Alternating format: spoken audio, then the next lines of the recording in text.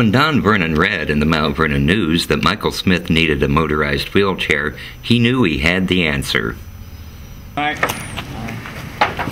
This was my mother's.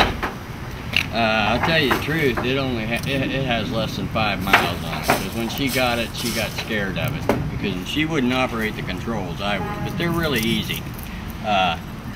Smith, who has been wheelchair bound since birth, lives with his brother Jim in Mount Vernon. The new wheelchair will give Mike a new mobility.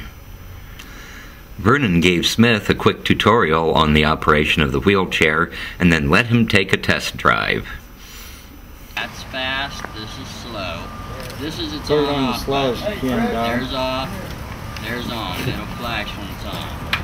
Because he never used it. He never used it. Look at that. It's got a seatbelt. That's backwards.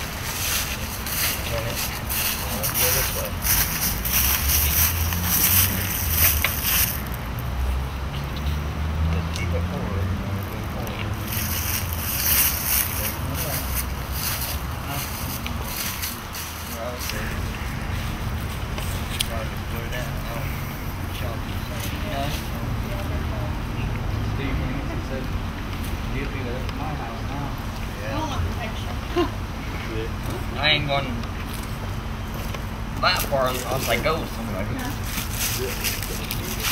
This is going to make a big difference in your life? Yes. Yeah. I live down the street from What are you going to do with it? I'm going to use it. Use it? Okay.